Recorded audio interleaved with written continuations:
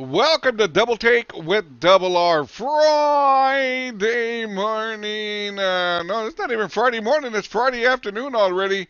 February the 3rd, 2023. Still trying to get used to that 2023, man.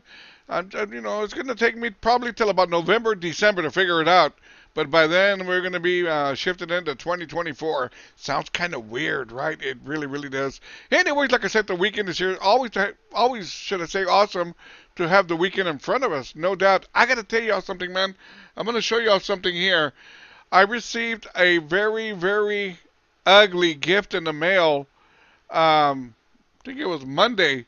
I received one of these that you get when a certain camera takes a picture of your car supposedly running a red light, but you really didn't. Well, I got a little note there, a little gift from Balcones Heights telling me that I passed a red light with one of those, those camera deals that they have over the street lights and stuff like that, which are now illegal. But they still will send you a notice, a fine, and see if they're able to still collect from whatever you want to call it. It's not even a ticket. I really don't know what you want to call this, a fine or whatever the case may be. I just know that on this little kind of an invoice kind of a thing, it claims I was going 30 miles an hour while I was running a red light. Who runs 30 miles an hour running? If you're going to run a red light, man, you crank it up, right? Put the pedal to the metal. 40, 50, 60. I'm going to make that yellow light. 30 miles an hour? Well, anyways, let me just say this. I did my homework on this. I don't know if this is going to work out for me or not, but what I looked up and what I found out was that they cannot charge you for a ticket. They cannot get a hold of your insurance company. It will not ruin your credit. They cannot enforce it. Like if you don't pay it, they'll throw you in jail. It is just kind of like a fine. Now, if you pay it or don't, from what I've looked up, I shouldn't worry about it. I called up my lawyer, asked him about it, and he said, don't worry about it, Robert. They can't do nothing to you, man. Those things are illegal now. They're just trying to get some of their money back because they spent a whole lot of money on all this camera surveillance of taking pictures of you with supposedly you're passing a red light, you're not, you're speeding, you're not. And it was outlawed in the state of Texas. So he told me, don't worry about it. But the ticket is $75. And I'm like, que sí, que no, if I'm going to pay for it. I hate having anybody sending me something saying, hey, you owe me money, kind of a person. I'm going to figure it out, though. But still, it's still kind of like, it sucks when you get something in the mail with a picture of your car kind of going underneath a red light. But I wasn't passing a red light. I mean, at 30 miles an hour? Give me a break. Well, anyways, we're going to figure that one out. Let's see what's going on out here in this crazy, crazy world. Can you believe that today, February the 3rd, is considered the day the music died? We all know about this, right? Buddy Holly, Richie Valens, the Big Bopper were killed on this day in the year 1959. I've seen the movie of Buddy Holly. Awesome. Seen the movie of Richie Valens, right? La Bamba. I'm surprised they never made a movie about the Big Bopper, but I've always been intrigued about the day the music died. I really, really have, man. There's just so many stories out there. So many, hey, man, Buddy Holly had a gun inside the plane. Maybe he shot the pilot, kind of a thing. There was always conspiracy theories. But one fact that is out there, that is supposedly a story that is out there, I'm going to share with you guys that I found on the internet, was that when they collected the bodies, the mortician, the guy who brought in the bodies and who was supposed to take care of the bodies, he was very, very concerned that he was not going to get paid. So what he did, he opened up Buddy Holly's wallet and took out the money and paid himself. Can you imagine taking the wallet out of a dead person and collecting money for yourself?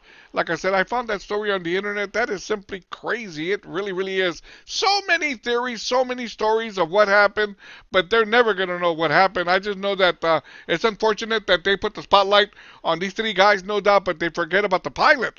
it was a really, really young pilot that was flying the plane that really didn't belong up there, and unfortunately, it cost everybody their lives. So today is the day the music died. Wow, Buddy Holly, Richie Valens, the Big Bopper, died on this day back in the year 1959.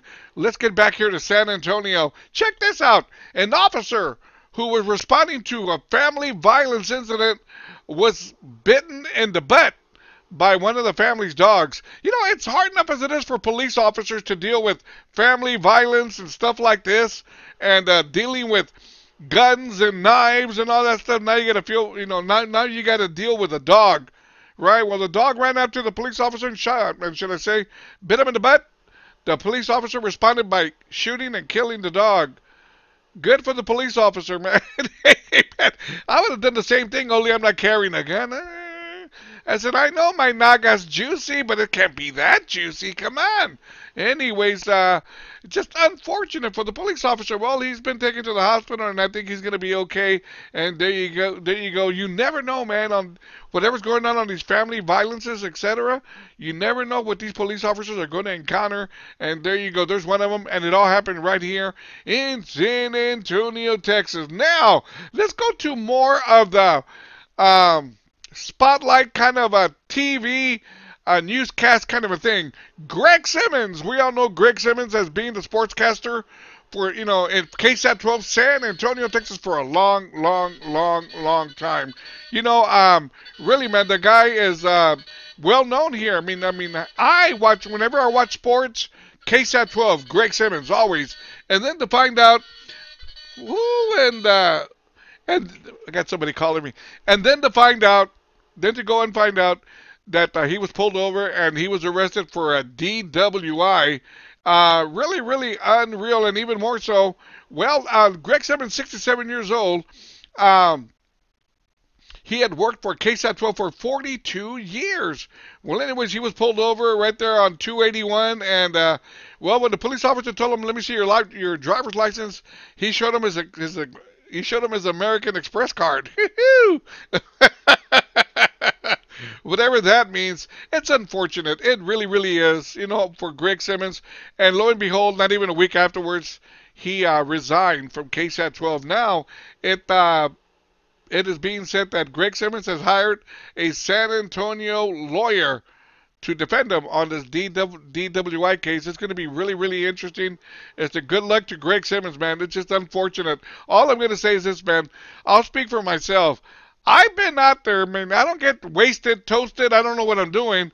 But I've been out there with a couple of drinks here and there once in a while, and I've rolled the dice, and I've been very, very lucky. But then again, I think when I have a couple of beers in my system, it makes me that much more careful. It really, really does. But like I said, good luck to Mr. Greg Simmons on fighting this DW case, man. He's going to need it now.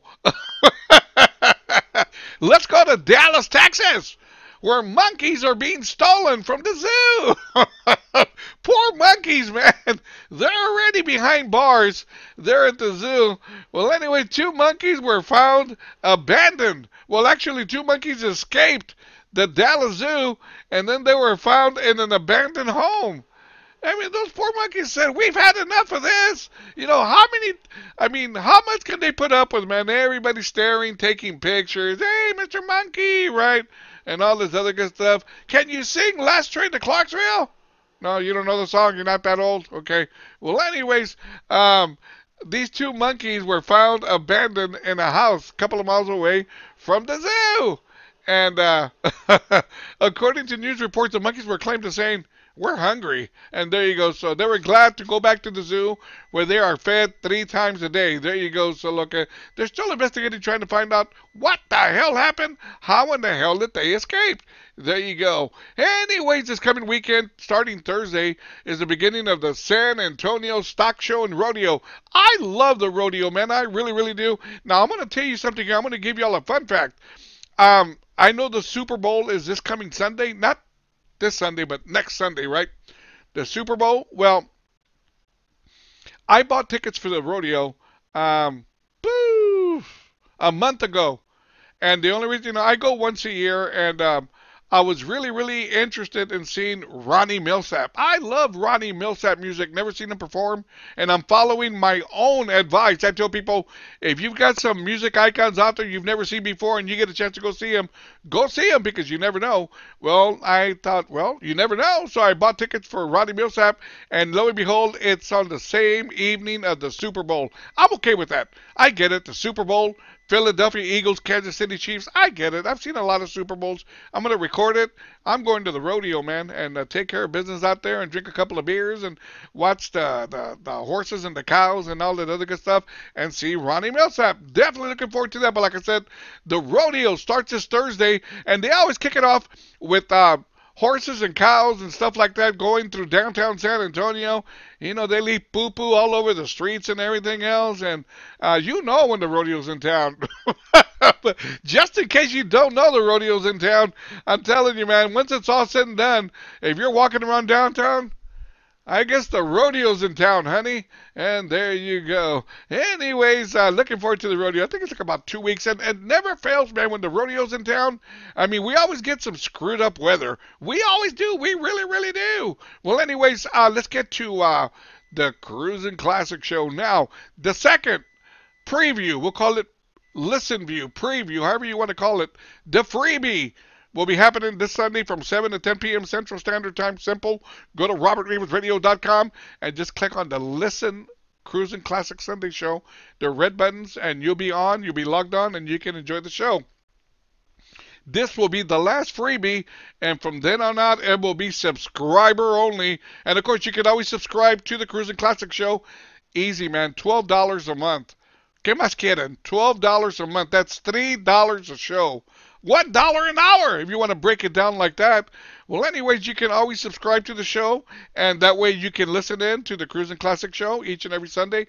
The first Cruising Classic Show is going to be happening for, let me see here, 3, 4, 5, February the 19th. There we go. That's going to be the subscriber only shows, but this coming Sunday will be anybody can listen in, and there you go. And the subscriber part of it, it's all to help keep everything up and running and support the Cruising Classic Show. Trust me, man, you're going to get more than your money's worth. I promise you that. I've already got several subscribers who have already signed up. I'm expecting a whole lot more. It's going to be a lot of fun. Never too late to subscribe, never too early to subscribe. It's simple as going to robertrivasradio.com and subscribe to the Double R Cruising Classic Show. That's it for me, everybody. Hopefully everybody has a good weekend. I'm going to try and do the same. And we'll see you next time on Double Take with Double R. Orale.